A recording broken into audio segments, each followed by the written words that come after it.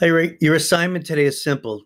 You just have to listen to me and fill out the first page and only the first page of this handout, just this. So as you listen to the video, you'll get the answers to all these questions. And it's about a box, the forces on a box on a ramp. And let's do a little review. Yeah. Okay, so what have you know so far? That when a force acts at an angle, well, then it exerts a force horizontally. It has a horizontal component. It has a vertical component. And as the angle gets bigger and bigger, the vertical component gets bigger and the horizontal component gets smaller. That's simple. That's basic. And so you're pretty familiar with this. Okay, we're going to take it to the next level. This is going to get a little tougher. And remember what I always tell you, get as much as you can on the first pass. With AP Physics, it's a process. You don't get things immediately, but you get it as you hear it again and again and again. And this is just the first pass. So if you pick up a little bit, that's good. So once again, all you have to do is listen to me and fill out this sheet right here. If you printed it out, it may look different. It may have the same title, but you may see this box a little lower. Don't worry, you don't have to print everything out again. If your ramp, this is a little low on the page, fine. It just has to say inclined planes, free body diagram. So in this presentation, we will look at a box, the forces on a box on a ramp. And I'm going to start with a little animation that looks like, where are you? Right there. Here. Okay, you've got a yellow box on a green ramp, and you've got a weight force, an orange weight force. Now, these are different components. This weight force has two components. A component of the weight force that causes the yellow box to press on the green ramp, and the same weight force causes the yellow box to want to slide down the green ramp. So these are perpendicular components, but they're components like you've never seen. They're twisted.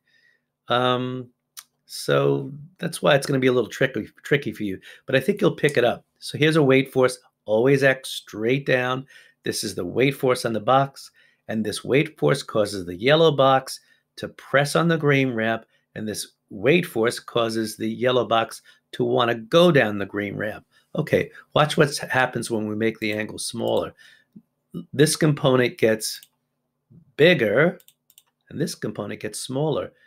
They call it the parallel component and the perpendicular component. So as you get smaller and smaller and smaller, when you get to 0 degrees, the entire box presses on the ramp, and there's no parallel component. There's only a perpendicular component. The weight force is still straight down. It's no longer orange because now the entire weight force is causing the box to press on the ramp. Now watch what happens when the angle gets bigger and bigger. Which gets bigger? The parallel component gets bigger, and the perpendicular component gets smaller. Now, what is the perpendicular component? The part of the weight force that represents how much the yellow box, presses on the green ramp. What's the parallel component? The part of the weight force that makes the box want to slide down the ramp.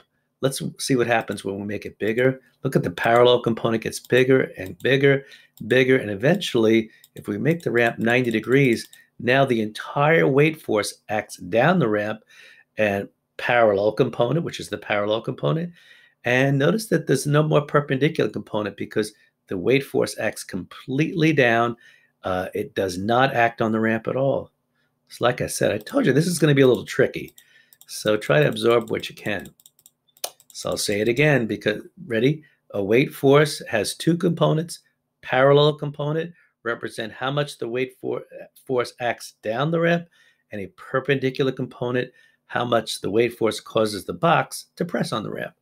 So let's take another look at this in my notes. Well, right over here. So you have a cart on a ramp. It's not a box, but a cart. And, well, that weight force, the black weight force, causes the cart to press on the ramp.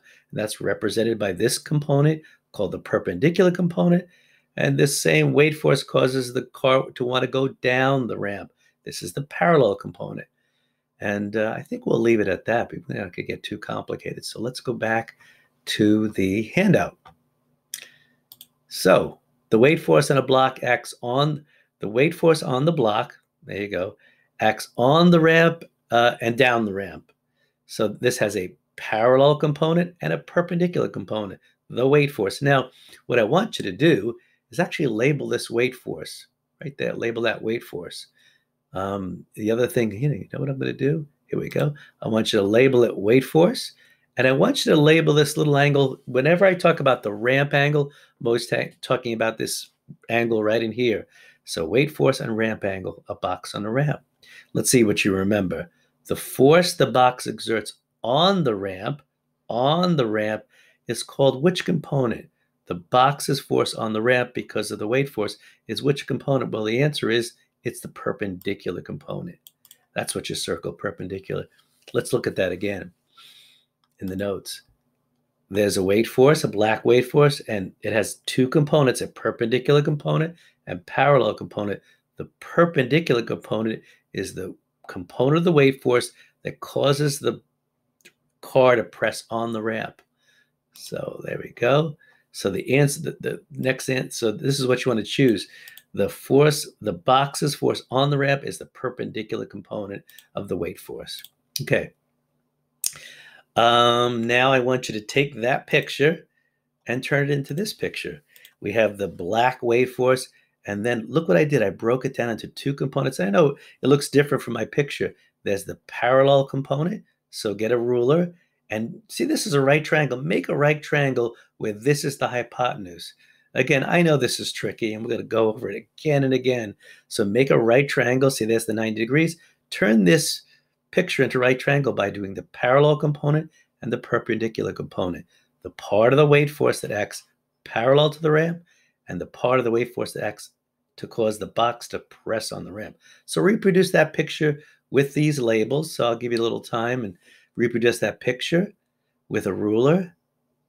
You can maybe freeze it and also create an XY coordinate. I told you this was a little tricky. Like I said, do your best to understand it. All right, let's see what you can do. What ramp angle causes, should be causes the box's which ramp angle causes the box's force on the ramp to be the greatest? Which ramp angle would causes the box's force on the ramp to be greatest? Let's take a look.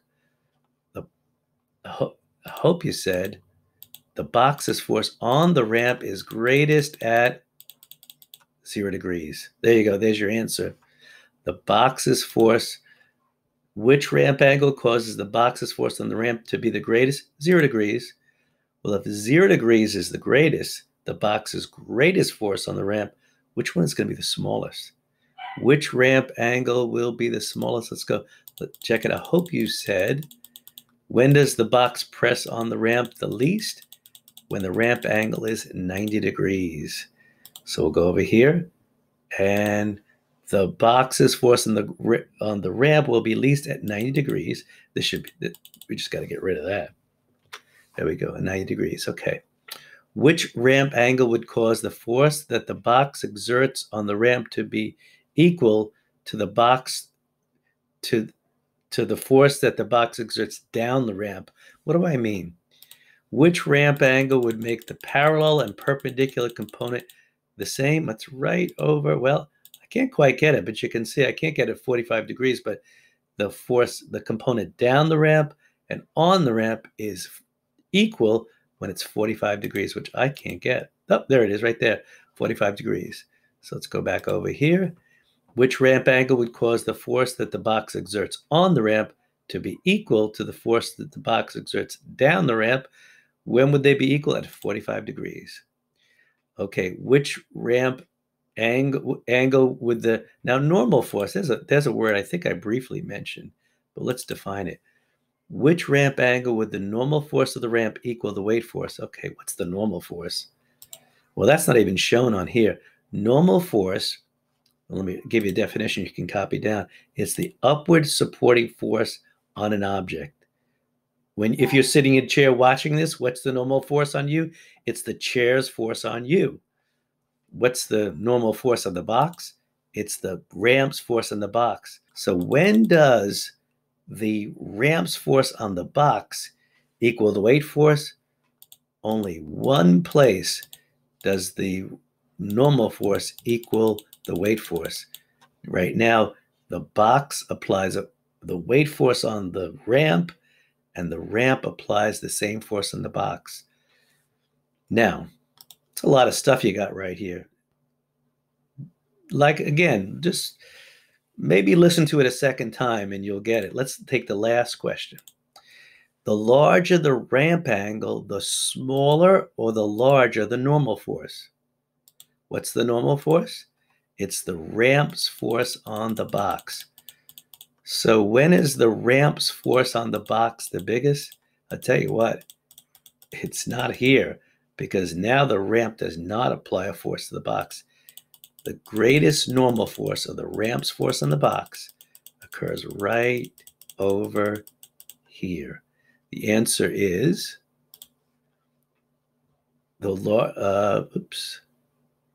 So the question is, the larger the ramp angle, the smaller the normal force. The larger the ramp angle, the smaller the force. Let's recap. Like I said, I know this is really a lot. When a box is on the ramp, and there's a weight, well, there's always a weight force in a box. A box on a ramp has a weight force that causes the box to apply a force on the ramp, which is called the perpendicular component, which is right here, the blue force.